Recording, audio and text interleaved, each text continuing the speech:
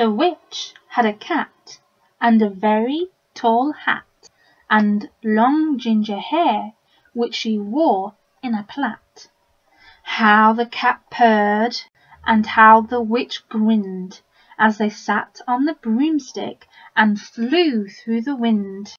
But how the witch wailed, and how the cat spat, when the wind blew so wildly it blew off the hat. "Down!" cried the witch, and they flew to the ground. They searched for the hat, but no hat could be found. Then out of the bushes, on thundering paws, there bounded a dog with the hat in his jaws. He dropped it politely, then eagerly said, as the witch pulled the hat firmly down on her head, "I am a dog as keen as can be. Is there room on the broom for a dog like me?" "Yes," cried the witch, and the dog clambered on. The witch tapped the broomstick, and whoosh! They were gone. Over the fields and the forest they flew. The dog wagged his tail, and the stormy wind blew.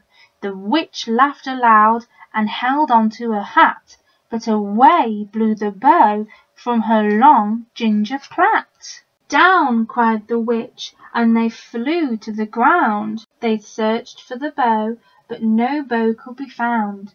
Then out from the tree, with an ear-splitting shriek, there flapped a green bird with the bow in her beak. She dropped it politely and bent her head low, then said, as the witch tied her plait in a bow, "I am a bird as green as can be. Is there room on the broom for a bird like me?" "Yes," cried the witch, and the bird fluttered on. The witch tapped her broomstick, and whoosh! They were gone. Over the reeds and the rivers they flew. The bird shrieked with glee, and the stormy wind blew. They shot through the sky to the back of beyond. The witch clutched her bow, but let go of her wand. "Down!" cried the witch, and they flew to the ground. They searched for the wand, but no wand could be found. Then all of a sudden, from out of a pond, leapt a dripping wet frog with a dripping wet wand. He dropped it politely, then said with a croak, as the witch dried the wand on a fold of her cloak, "I am a frog as clean as can be. Is there room on the broom for a frog like me?" "Yes," cried the witch, so the frog bounced on. The witch tapped her broomstick, and whoosh! They were gone. Over the moors and the mountains they flew. The frog jumped for joy, and the broom snapped in two. Down fell the cat and the dog and the frog. Down they went tumbling into a bog. The witch's half broomstick flew into a cloud, and the witch heard a roar that was scary and loud. "I am a dragon as mean as can be, and I'm planning to have witch and chips for my tea." "No!" cried the witch, flying higher and higher. The dragon flew after her, breathing out fire. "Help!" cried the witch, flying down to the ground. She looked all around, but no help could be found.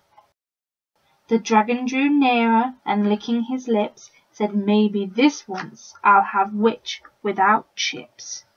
But just as he planned to begin on his feast, from out of a ditch rose a horrible beast. It was tall, dark, and sticky, and feathered and furred. It had 4 frightful heads. It had wings like a bird, and its terrible voice, when it started to speak, was a yowl and a growl and a croak and a shriek. It dripped and it squelched, and it strode from the ditch, and it said to the dragon, "Buzz off, that's my witch." The dragon drew back, and he started to shake. "I'm sorry," he spluttered, "I made a mistake. It's nice to have met you, but now I must fly." And he spread out his wings and was off through the sky.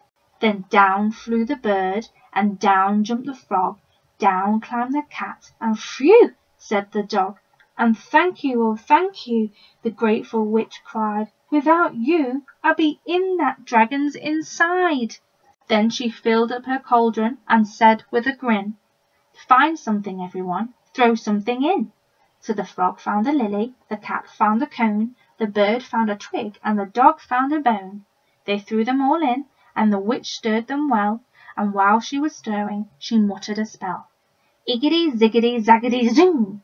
Then out rose a truly magnificent broom, with seats for the witch and the cat and the dog, a nest for the bird, and a shower for the frog. Yes, they cried, and they all clambered on. The witch tapped her broomstick, and whoosh! They were gone.